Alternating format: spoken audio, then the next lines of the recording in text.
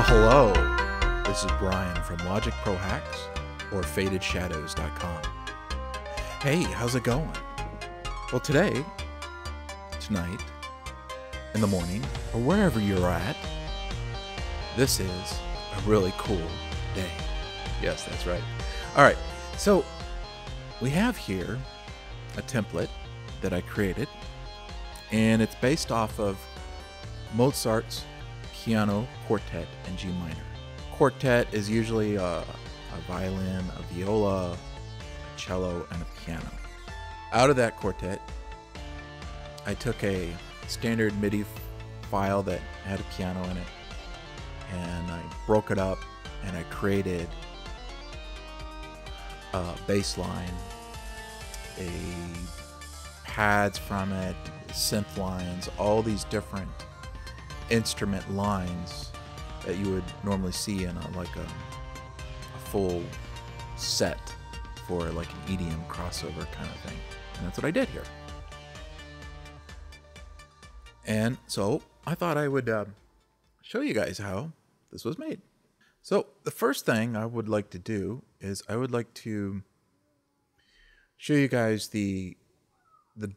just the very basic parts, and we'll build off from there. The first part is the sub. So we'll go ahead and we'll just show you the sub. And let's go ahead and make sure that these two are kicked in here. And I'll go ahead and just play it for you.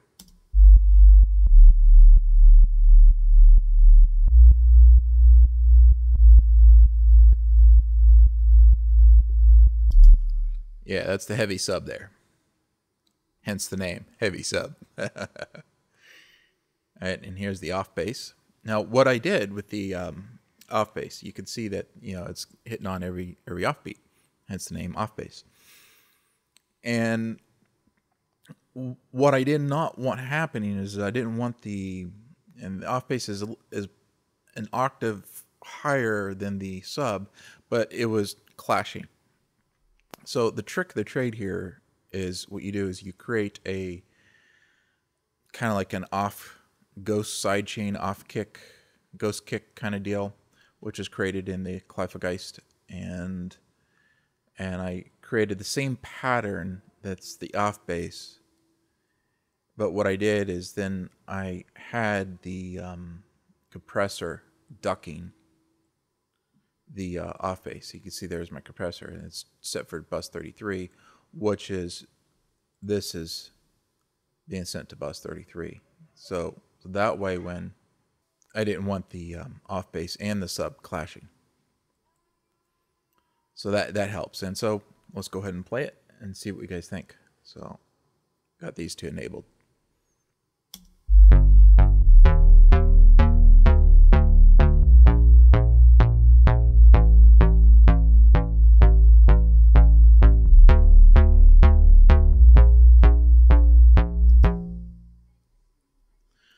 So yeah, it's, and I don't have the sidechain set that much. I just have a little bit of sidechain. It's not like one of these hard slamming type sidechains. It's just enough to where it leaves enough room for the off bass to come through on the sub. And it sounds really cool in the mix when you do it that way. I have another ghost kick sidechain deal, which is for my drums. And that also helps that. And so you kind of get that doom, doom, doom, doom, kind of sound. Willy Wonka in the trailer. No, it's not that doom, doom, doom. No, it's not like that. Now, so those are the subs. Now let's go ahead and let's do the pads. And I created 3 pads. Well, the first one is an air flute. I'll go ahead and just play that for you.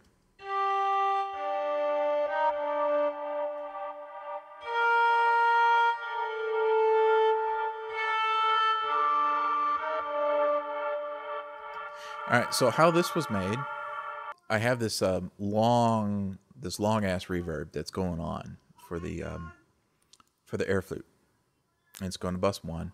And basically, what it is, it's a tape delay, a platinum verb, and a compressor. On the compressor, I have it sidechained to bus 33, which is the off kick, or the off ghost off channel. And then on the pads, I have another compressor, and it's going to bus 32, which is going to the main kick. So you kind of get this in and out effect that's going on, and which sounds really cool because you got the main air flute, which has the main sidechain on the 4 on the floor type of kick, but its reverb is actually going to a different type of sidechain. It just kind of fools with your brain a little bit, and it just really sounds cool when when it gets into it. So I really like that. So that's in this template. I really did a lot of work in the processing. Let's go ahead and play the female vox. So go ahead and just play that.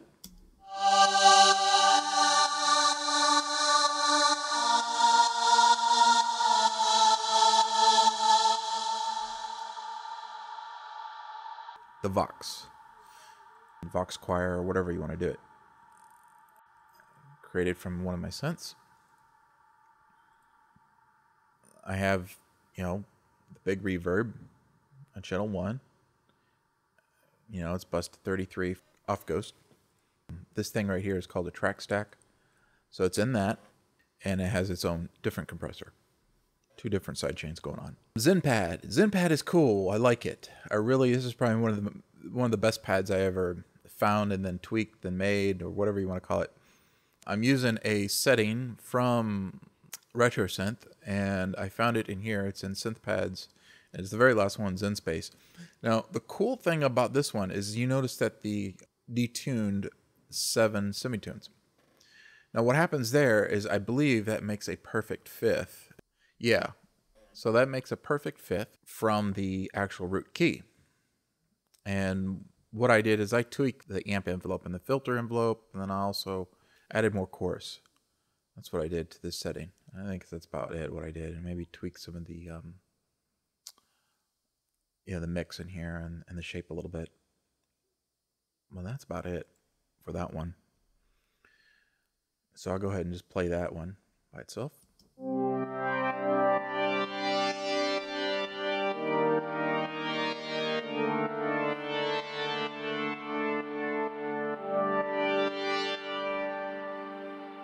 So, as you can hear, there's a lot of movement going on, and that was the other thing that I forgot I did, is I think the original setting I had is set right here, and I changed it over here, and then also increase the LFO speed so that way, you get this movement just for 1 bar.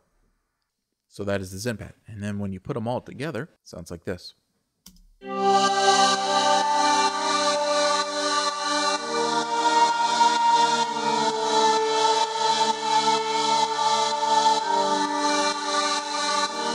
Cool. Now, the neat thing is, since I have the perfect fifth on the Zenpad, we could probably move the Zenpad up right here, since it's kind of like a midline pad sound. It goes right in sync with the root, and so you kind of give this chord sound, and then I have the a higher lead sound up here for the pads. So that sounds really good. I really like the just the sound it gave. And it's not too overpowering where that's all you hear in the mix. So I got the volumes down, relatively. So those are the pads. Now, piano. Let me explain this. This is just your regular piano sound.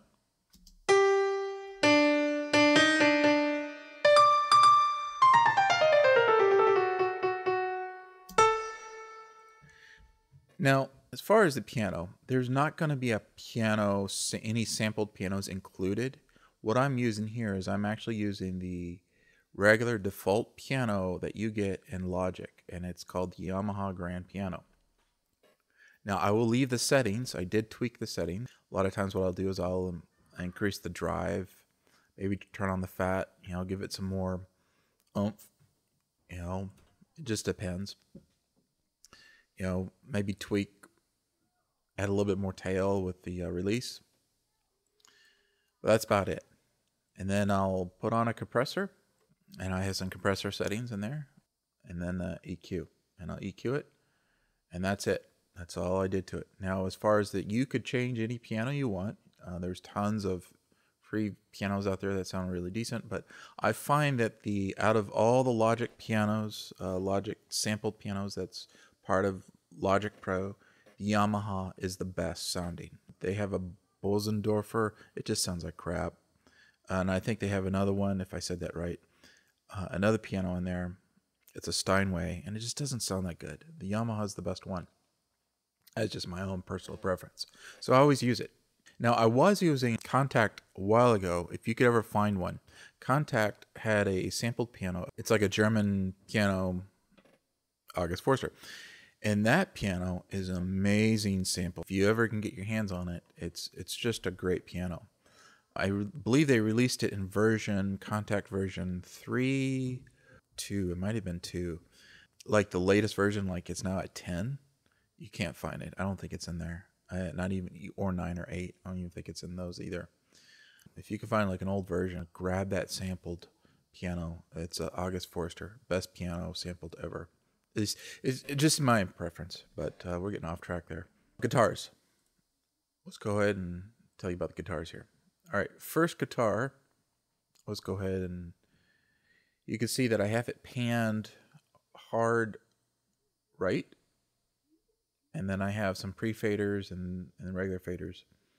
The Bus 7 is going to this, and I have a EQ on it and a limiter, so it gives your amplified sound. Bus 10 is another amp, but it's on Pawn Shop Distort. And so I got 2 amplifiers on 2 different buses, and they're both at 0 setting. You could tweak that whatever you want. And then bus 2 is a reverb. Bus 3 is a delay. It's made with the ES1. Now, you would ever think that you could use the ES1 to make a really nice guitar sound, but you can't. And let me show you something. Let's go ahead and just disable everything. Doom, doom, doom. And go ahead and just let you play it raw by itself. Check this out. And just hit play.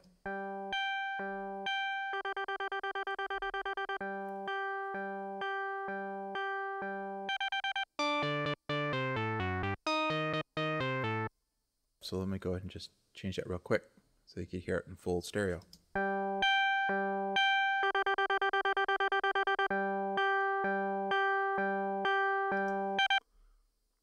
Now, just the sound by itself is, it's like a plucky type sound. And the ES1 is really great for stuff like this, and a lot of people overlook the ES1. I actually find that I like to use the ES1 better than the ES2. It seems like it's just a more simpler interface. It's a little bit easier to get around. I just like it, but the ES2 is a lot more advanced. You can do more automation and all that, blah, blah, blah, blah.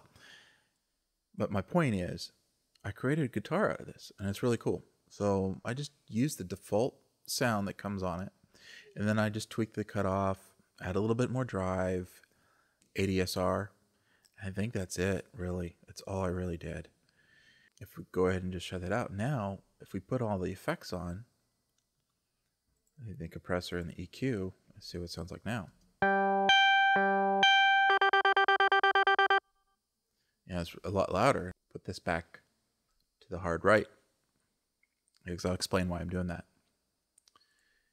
And put these guys back on. Those are distortion amps. And my reverb and delay. Now listen to it.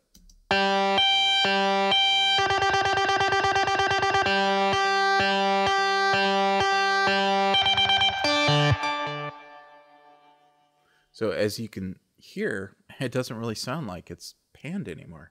Well, that's right, because what I'm doing is I'm sending the signal over to the far right, but then the signal is coming back and feeding through a stereo sound. So it's kind of like it's a little bit stronger on the right side, but I like it. So what happens then is I have this doing the same thing over here on the Telecaster, which is made from Sculpture, and it really gives this really wide sound. So listen to this.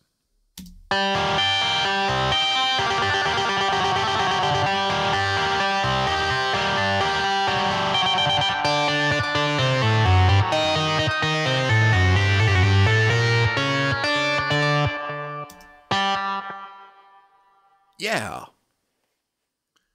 Nice. And for the sculpture is just it's just the Telecaster setting that you find in sculpture, you know, plucked instruments. Telecaster. I may have tweaked something. The EQ, probably, yeah, I tweaked that, and then I could leave that on there. But I don't know if you know this, but the sculpture has this EQ in here, which is called a modeling EQ. It's a little bit different from a normal channel EQ. And what it does is it mimics the actual EQ of an instrument, and they put it in there. So I actually leave that EQ in there because it's almost like it's part of the instrument. So, and sometimes I may change it, and I honestly I can't remember if I did that or not on this one. But it sounds good right now, so I'm just going to leave it. And it's a template, and so you guys have the ability to change it if you want. And put different sounds, use different instruments, use third-party plugins, whatever you want to do. So that's the guitars. So the synths. I'm using ES2 for the first one, and it's just basically a setting I found and then just tweaked. It's called Nice Sinker, and I'll go ahead and just play that.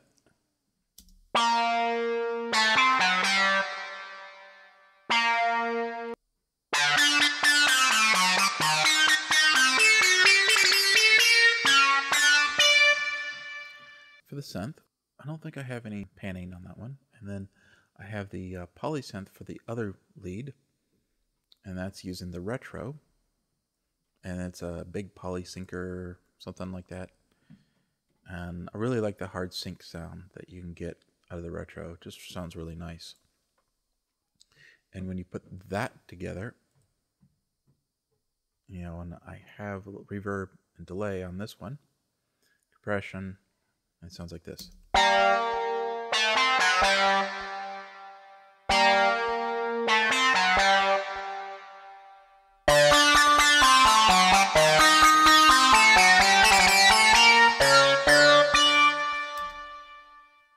Cool. So those are the synths. Now let's go ahead to the pluck. The pluck is made from the ES2, and it's basically, you know, you take your right click on here and just basically I was just going through here and just kind of figuring out, all right, what's a good sound for a pluck. And so I got the Vox, the sax, and it's a little bit of noise, and I go like that, and then I, you know, just change my resonance and my drive, and, you know, just add a few things. You know, I had a pluck template that I created a while ago, and I just kind of just copied from that, and then I just tweak it until I like what I heard. And that's what I got here. And it's kind of like a stabby type sound because it has a little bit more, has some tail end to it. You can see right here the release is up. And if we go ahead and just play that, this is what it sounds like. I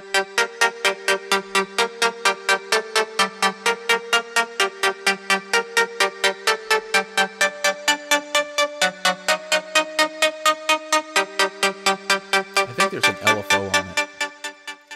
Can't remember, did I put an LFO on it or not? Yeah, yep, I have an LFO. So let's go ahead, let's just disable that just real quick. Disable all these, and see what it sounds like now.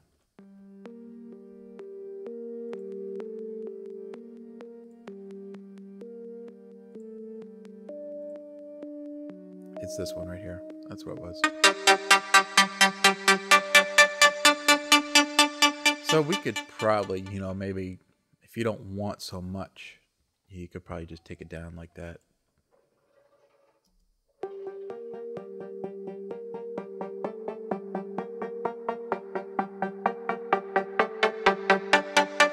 That sounds kind of cool. We could probably automate that too. So let's go ahead and just do that real quick. Let's go ahead and, you know, as I'm doing this videos, I realize, oh, I can make that change and it'll even sound better. So that's what I'm going to do right now. And let's go ahead and, now the best way to automate stuff I found is go over here and change the read to something like touch. And then let it play. Let's go ahead and just play it. And then just go ahead and just move the cutoff value that you wanted to move. Just move it a little bit until you see it come up. And then before you do anything, change it back to read, because if you go ahead and make another change again, it's going to mess you up. So I changed it back to read. Now highlight it. Just hit your delete key and delete those values because we want to create our own. And now we have the value that I wanted to control, which is the cutoff 1 and 2, and on the LFO setting, which is this value right here. This is what I'm going to be automating right here, is this one right here. Put that on the side, and then what we can do here is we can do something like this. Change it like that.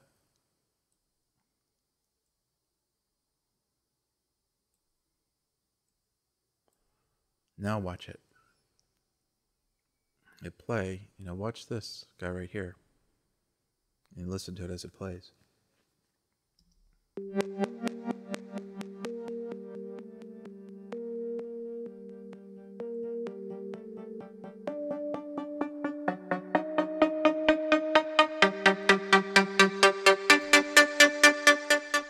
Oh, that's so nice. So what we're going to do is we're going to raise up the this level just a little bit. Felt like it was just, oh, it was going in the negative. That's why. Just keep it at 0. That's why I was doing that. I keep on forgetting the ES2 has a negative value for their LFO setting here. So let's go ahead and just do this.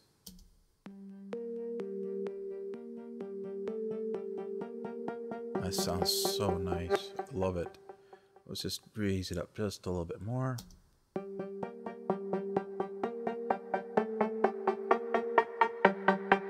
Oh, that's so nice.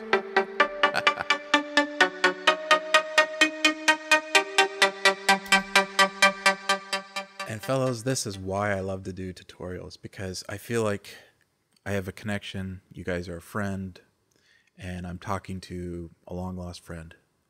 And so when I'm talking to you and I'm explaining to you what I'm doing, and I'm like, oh yeah, that idea, why don't I just do that? And that's what I just did. So, and that's why I like doing tutorials, because it's like it opens your mind to deeper things, like, oh, why didn't I think of that? I know, that's deep. It's really deep, but that's just the way I roll. All right. So we got that going, and what we could do then is we could do something like this. We can copy that value,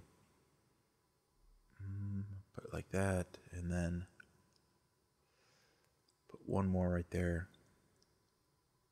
And what did we say we're at? We're at 34, so we're gonna start at, something around 30. Yeah, something like that.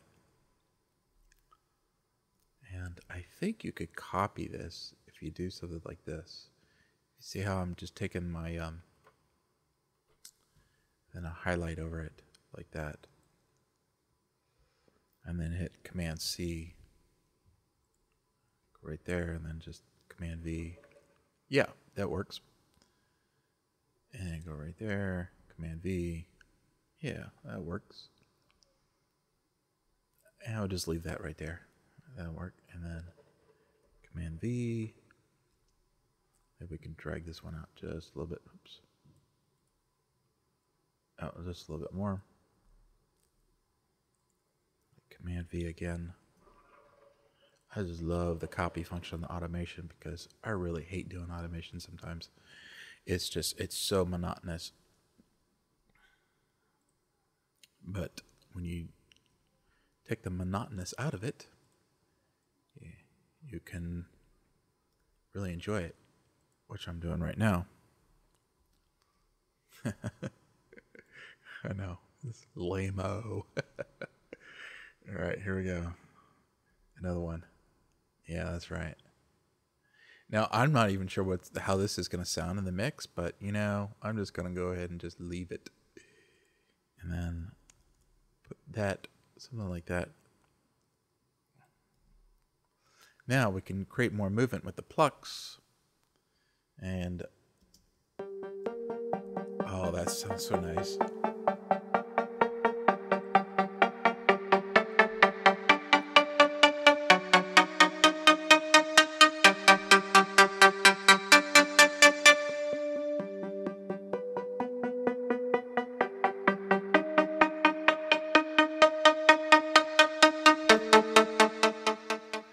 So that is the mega pluck coming with you, coming at you in this template. All right. So I'll go ahead and I'll tweak those settings there for you. And oh yeah. So we got the pluck. Oh, next thing, drums. Let's go ahead and let's play some drums for you. Let's get out automation here. All right. So the first thing I want to do is I just have a regular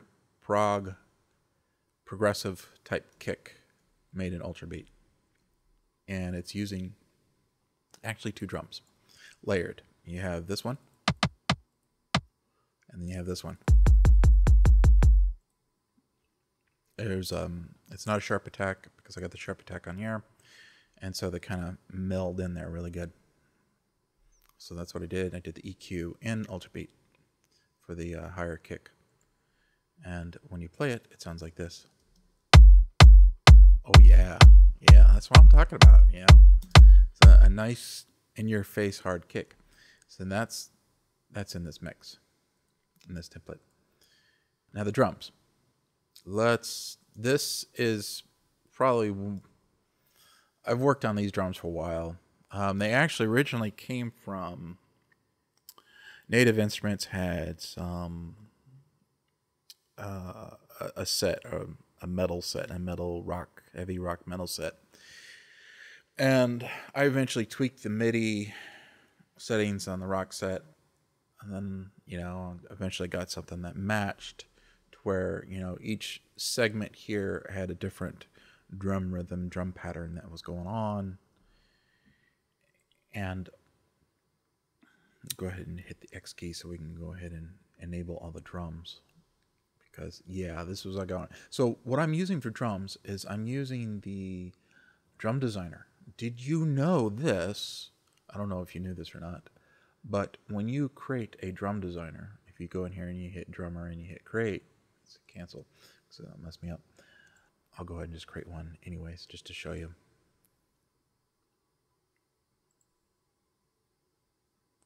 Come on, create. It's taking a while. There it goes. All right, so it comes up with, you know, drummer Kyle, and you can change all the different ones. You know, Logan and all these guys, and it gives you like a profile of what each one is about. So what I did is I created one, and I believe I used Logan, Mr. Logan. And then I decided, you know what? I didn't want to use the, it'll come with this, it'll look like this. And I'm like, how in the heck can I edit this? There's no real way. Yeah, you can go in here and you can edit it like this and change all these settings. And you can also even do the drum kit to multi-out. But I still didn't have the control that I wanted, to where I wanted to have instruments here and I wanted to be able to do a hi-hat there and blah, blah, blah. Yeah, you can make some really cool sounds, but I didn't want to do that. I really wanted just to do my own thing. So, did you know that you could take a regular MIDI clip, you can actually drag the MIDI clip over here, see, and it will work instead of using this, which I found very helpful because I really don't like this. It gets on my nerves. I can't really see, I can't really edit that. To some other people, they may like it. I just don't. But as my point is the Drum Designer is not really an audio per se. It's MIDI. The whole thing is based on MIDI. And they're just doing something different. And sometimes different is good, sometimes different is not so good.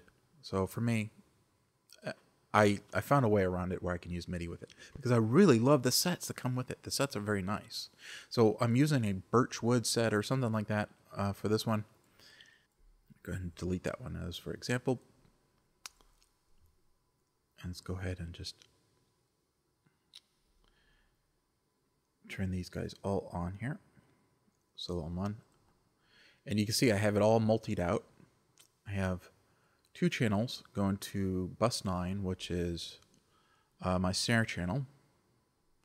For further processing, where's bus 9? Where were we? Yeah, all right, so here's bus 9, snare group. And you can see on my snare group, I have compressor, tape delay. Now, it's not a tape delay. It's actually tape distortion, or tape saturation, as you want to call it, because what I do is I play with the delay setting. I take it all off, and then I go in and I up the feedback, and then go in here, there's this advanced part, and then I tweak the distortion level. It's like your bias level, and it sounds really good on drums. So that's what I'm doing there for the tape delay. Channel EQ, limiter, and then bus 5 is drum verb. Drum verb is actually a shorter reverb for like a short reverb, and short reverbs work very well with drums. So that's what I'm doing there. So that's the snare group. Then you have the toms. The toms are on bus 12. Let's see, where is bus 12? Over here. Okay, same deal. Tape distortion or saturation, a little bit different. Compressor, limiter, same deal again. And I have compressor settings for toms. Let's see if you hear. You can see, you know, I use an opto for the toms, and then so just meld them all together, and it sounds really good. So that's that. Let's go ahead and just play something for you. All right, let's start right here.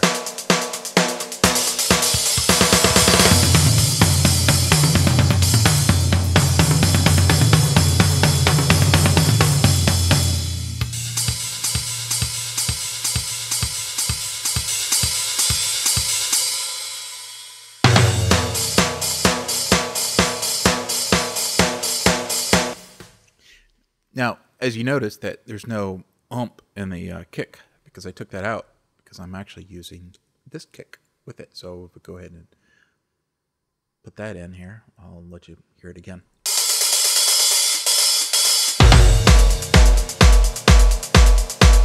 Yeah, that's what I'm talking about now.